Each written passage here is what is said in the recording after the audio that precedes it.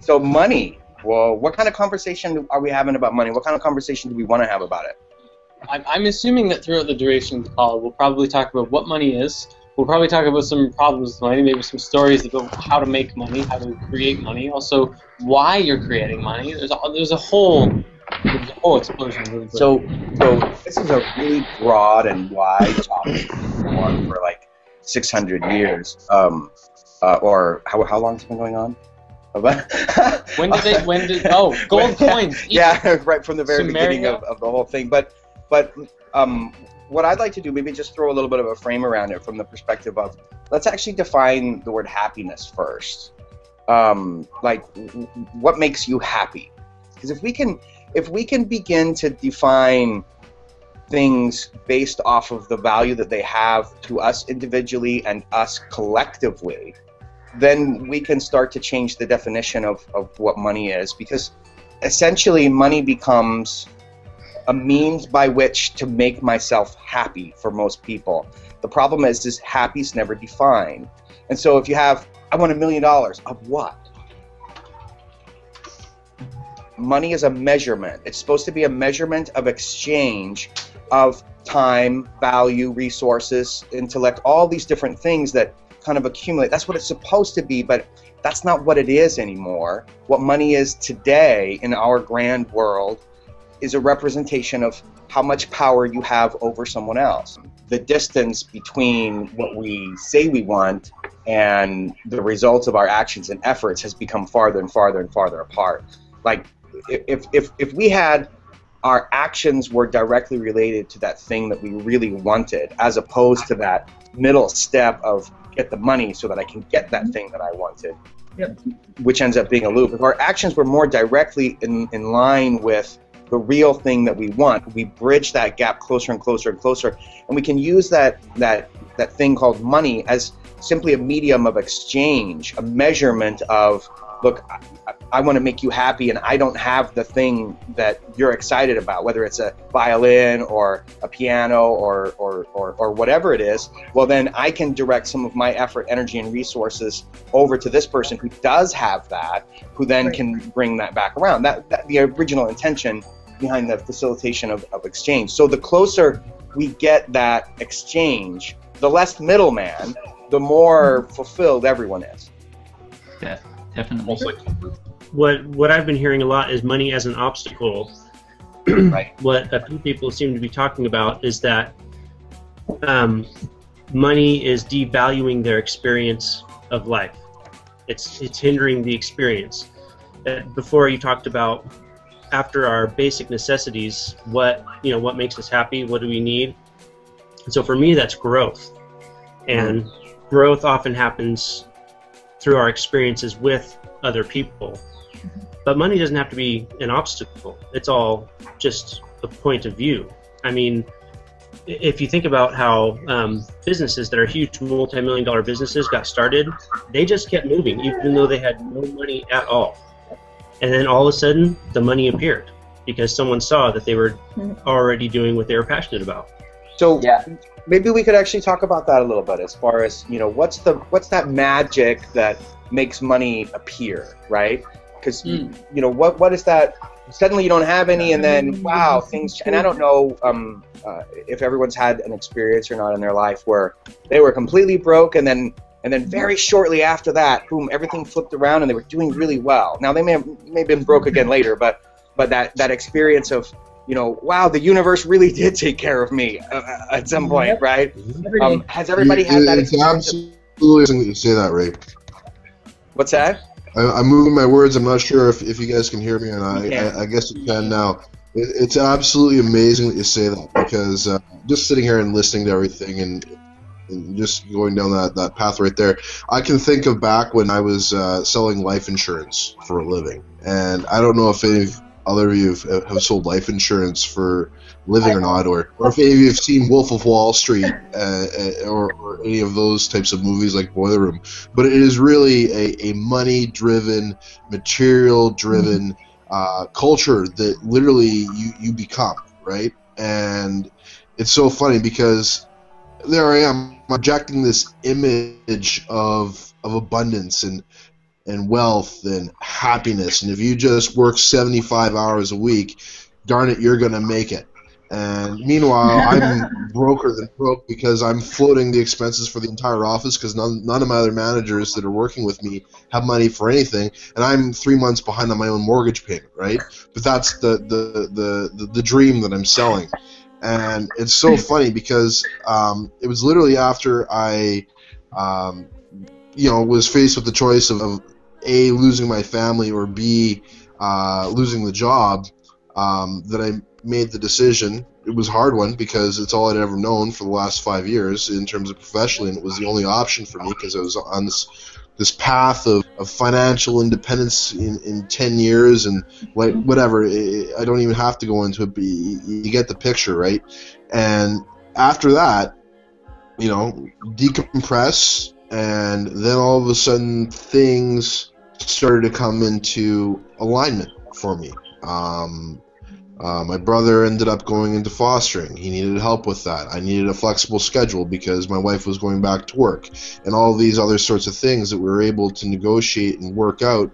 And then all of a sudden, I have an abundance of free time. I have time to spend with my family, and our financial situation is the healthiest it's been in probably 10 years. Mm-hmm. And it was just this entire transition and reprioritization that was happening, without even really knowing it, just kind of going through this whole pile of garbage, hot garbage, if you will, to get to a point where you gain an appreciation for the things that are important, and then the resistance was gone, man. Like, all of you, the resistance was absolutely gone.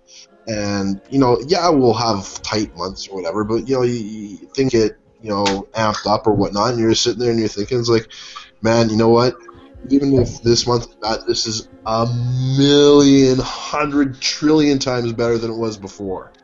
And I now have time to take stock and, appreciate the little nuances that happen on a daily basis, and I have time to do everything that I want to do, and it's absolutely awesome. So, I don't know if that flows with what we're talking about or not, but I just felt compelled to share. I mean, it was actually really fun to listen to you because I feel the vibe in your voice as you were talking about it. Just a very pleasant experience of, that's exactly what I'm talking about. That when you're in the flow of something that it's got your motion, it's got natural motion, it's got motion to it. The universe supports everything in motion. It's just kind of the way it works, right? When it's like a million things. How do I want to say this? Imagine a forest, right? And something happens in the forest. Everything that's in motion, a million things go to it.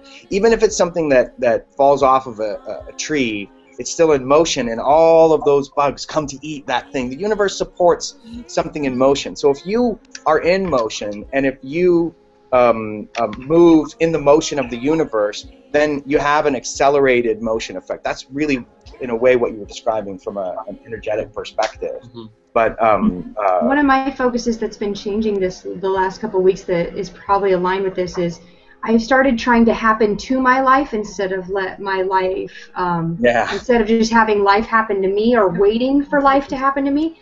I was broke recently, and then, we started putting forth, my husband and I, all this motion moving forward and just really active, and we're like, no, we're going to happen to this. We're tired of waiting for something good to happen. And I went from broke to now I have money in my hand. It was so awesome to go shopping and actually have money to buy food. I mean, it's just a big deal, So I can really relate to the financial planning insurance thing.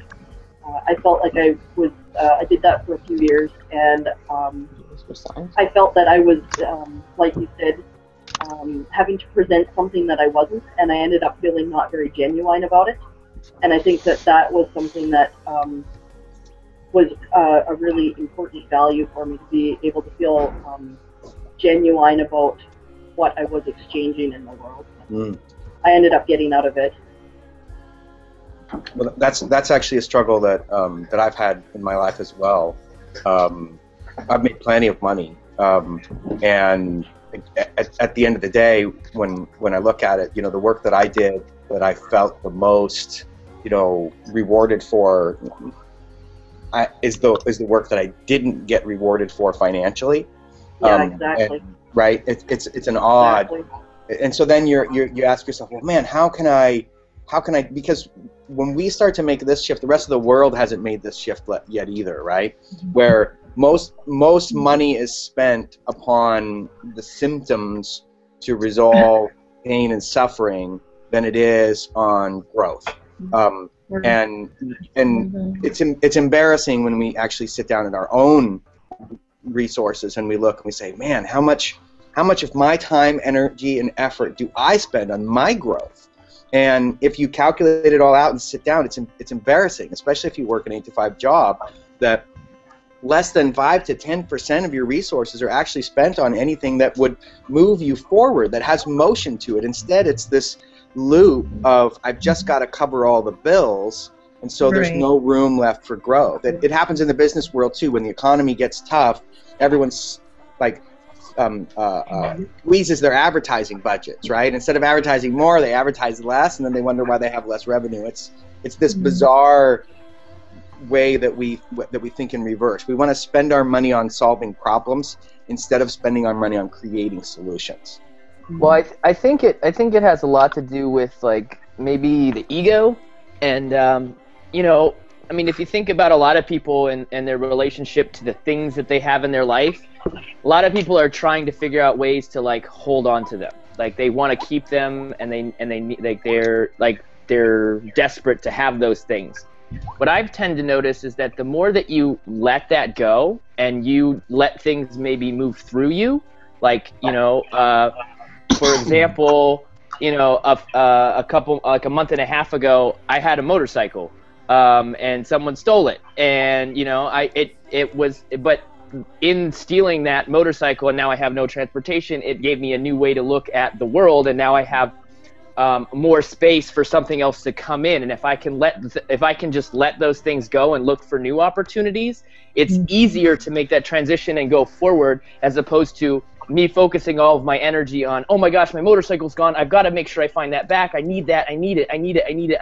And then like I get worked up and I get stressed, and it's like it's no good for anything, and I'm not doing anything productive. Right, you're not clinging to the old energy, you're focusing and creating a space for new stuff, better opportunities to come. That's a very healthy perspective. But we are beautiful energy. We got a gift, we got love, let it